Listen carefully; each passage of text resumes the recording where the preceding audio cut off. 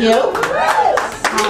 I remember being 15 and thinking, oh, what am I going to look like when I'm 25? And here I am, so, I'm constantly reminded of how young I look, partly because I stand in for child actors. We can laugh, it's okay. It's not a joke, but we can laugh. Basically, I stand there for lighting and blocking purposes while a 10-year-old boy drinks Yoo-hoo in his trailer.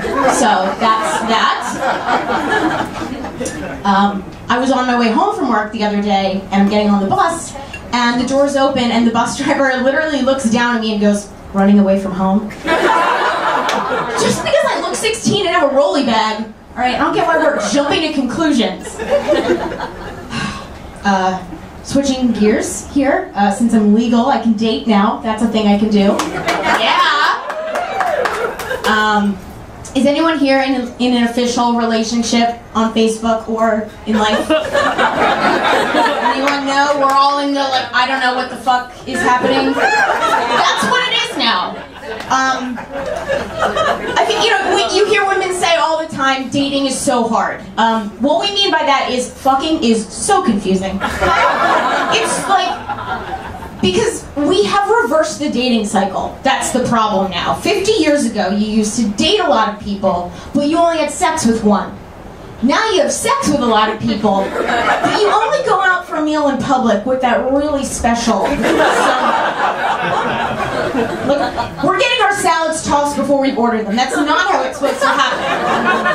I wouldn't order salad on a date, guys. Come on. I have class. If a guy I was hooking up with said he banged another chick, I'd be like, sweet. Wait, you took her to the MoMA museum? You're a fucking asshole! It's so bad, like, and it's to the point where it just lowers the bar for romance. So if a guy were to give me flowers, I think you're a rapist. I think you're a rapist. I'm uncomfortable. The chivalry, what is this? You have to be careful though with casual sex. You know, this happened. A guy I like told me he had an STD. Sucks. He was like, look, I should tell you, I'm actually Republican. I'm sorry, it's 2013. If you're telling girls that you voted for Mitt Romney, you might as well say you raging syphilis. The only difference is that a condom can't protect you from a Republican. That's it. That's it. No, this is true. The two most common STDs for women are HPV and emotions. And, oh, fun fact, men don't get side effects of either, so it's so fair. It's great. Love you guys. It's not fair. Who knows what oxytocin is? We're in, like, science class. I'm like, can anybody, Alright, I'll tell you. It is the chemical that's released after we have sex, called the attachment molecule. Basically, men get a tiny bit, and then women get a shit ton. So that's why things work out really well. And I think it's what makes us crazy. Like, I'm doing my thing, trying to be an independent woman, all the things Beyonce tells me to do. I don't want to like you.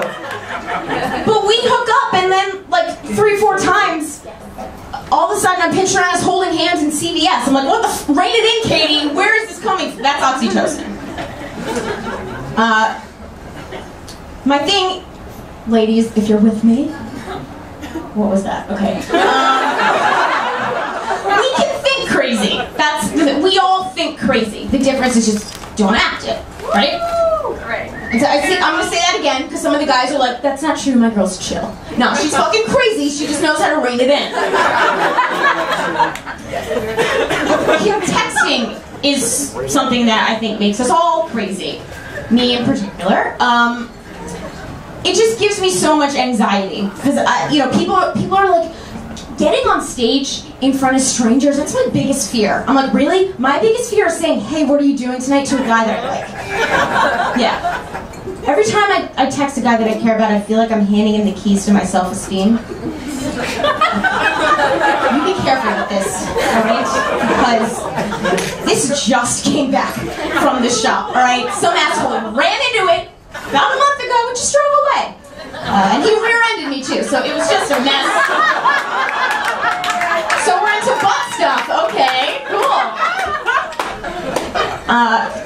No, the one thing, the iPhones kill me. I don't like that you can see someone typing. Makes me anxious. Because it puts so much pressure on the text. Like, you can't edit anything. Because I feel like the person standing there with a stopwatch like, wow, you're working really hard on that. You must really like me.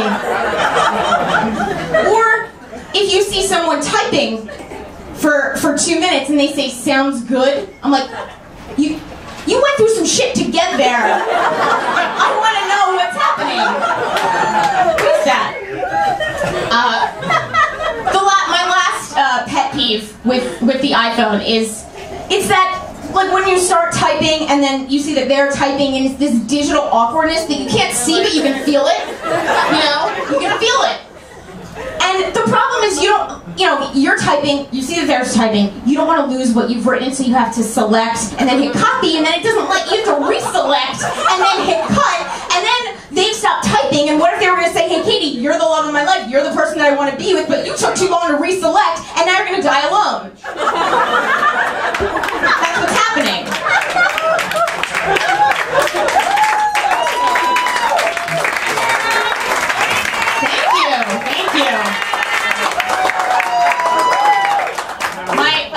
But yeah, this is just my last thing. Don't take your read receipts off. That's yeah. If anyone here has their read receipts on, you know what it says when you read a message on your iPhone. Why is that a technology? Fuck that iPhone. Like, they might as well. They should call them ignored receipts. Am I right? Okay. Take them off. That's all. You guys have been awesome. I'm Katie Haller. Enjoy the rest